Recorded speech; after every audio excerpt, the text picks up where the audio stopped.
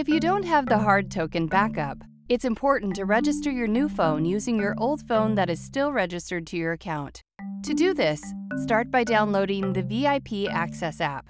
Each time the VIP Access app is downloaded, it assigns a unique credential ID that will need to be registered to your account before you can use the new phone to send controlled substances.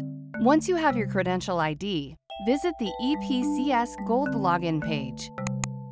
Then, log in with your NPI number and passphrase, also known as your controlled substance password. Once you're logged in, click the Tokens tab, then the Add New Token button. Generate a one-time password using the VIP Access app on your old phone. Then use that password to register your new device as a soft token. Once the new phone has been registered, you can disable your old phone token from the EPCS Gold dashboard, so it does not continue to appear on your drop-down menu as an available token device. To do so, head to the Tokens page. Locate your old device from the table. Next, click Disable.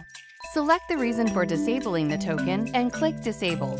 Thanks for watching. If you have any questions about registering your new phone to your account, please don't hesitate to get in touch at support@Atlas.md.